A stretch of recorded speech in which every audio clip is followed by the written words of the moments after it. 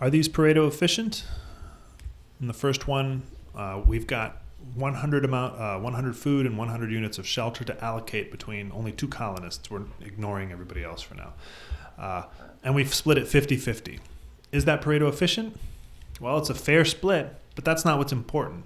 Pareto efficiency doesn't care about fairness. It cares about efficiency. And the specific criteria is, can we make any of them better off without making anyone else worse off? Well, since there's only 100 units of food and 100 units of shelter, we're fully using all of it.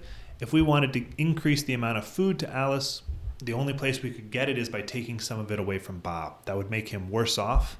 And so we can't make Alice or Bob better off in terms of food without making the opposite one worse off. Similarly with shelter. So is this Pareto efficient? Yes, because we can't make any of them better off unless we make the other one worse off.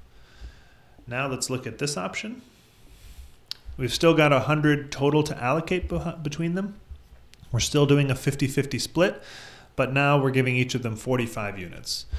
Can we make anyone better off without making the other worse off? Well, it seems to be yeah in this case. We're only allocating 90 units of the food and 90 units of the shelter. And given, that there's no one else that we're caring about in this economy, it seems like we're just wasting the other 10. We're just letting it go away.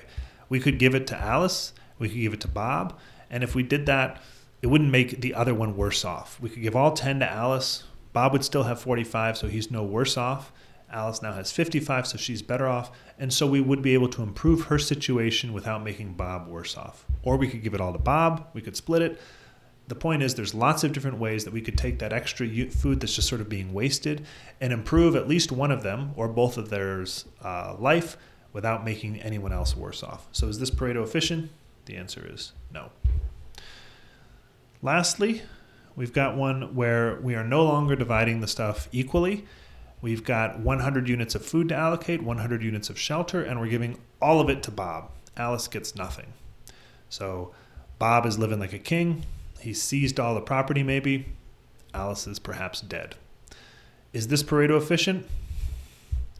Well, can we make anyone better off without making the other worse off? We can't make Bob better off because there's no more food or shelter to give him. He's got it all.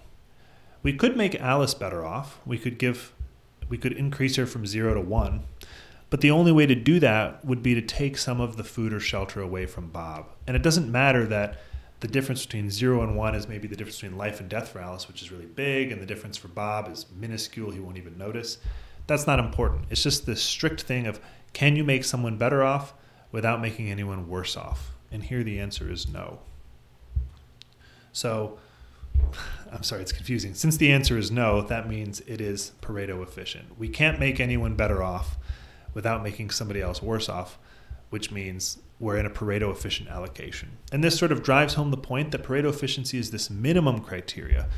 We don't want to be in a situation like this where we're wasting food and there's a way that we could make everyone better off. We could have kind of like the proverbial free lunch.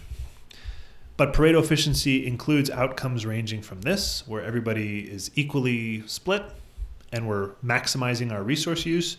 But it also includes cases like this, where we're also maximizing the use of our resources efficiently, but we're not distributing them fairly. Pareto efficiency and fairness, different things.